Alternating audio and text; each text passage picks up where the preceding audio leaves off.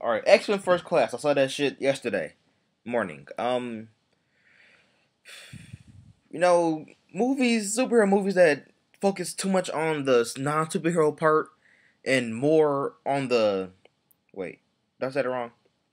Movies that focus more on the non-superhero part. Wait, yeah, and not much on the superhero part pisses me off. But X-Men, they had a good balance of it, because it's about the First Class, and they're trying to. The movie was about explaining how the X-Men got to be where they are, and shit I didn't know about because I'm not a super X-Men fan. No, I watched the TV shows and the cartoons and shit. I never try to figure out how they started and how did Professor X get in a wheelchair and shit.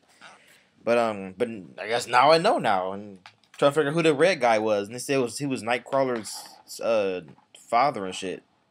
I mean, that was a movie. That was a movie. I read that shit online and shit. But first, it was a good fucking movie. But they had it was like a part in the middle where they just stopped the whole movie and just focused on love and romance. X-Men. Every X movie gotta be like, oh, the humans don't accept us, for like an hour long, and you're like, okay, get on with the fucking movie. We understand.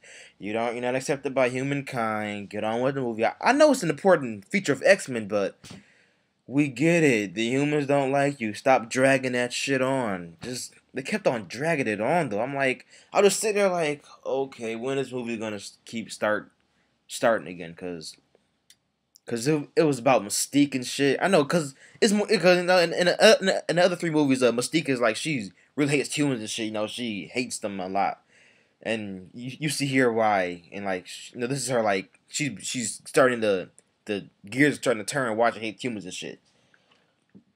But fuck, man, it was a good fucking movie. They gave us some hints about the old one and shit. They had the little cameos of the other guys and shit. He was trying to find everybody and shit. But I'm not spoiling. But it was a good fucking movie. It was a good mix, but it went a little slow in the middle about all the non superhero shit.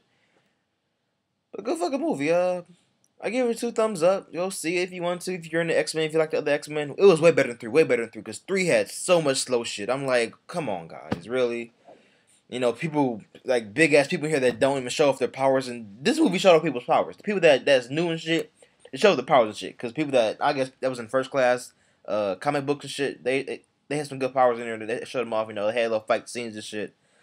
I was like, all right, okay, I get it. But if you like X-Men, go see it, and if you don't go see it. But it was a good fucking movie, good action, too much plot again, but it wasn't enough plot to make me go, okay, this movie sucks. It just stopped, but it was a pretty good movie.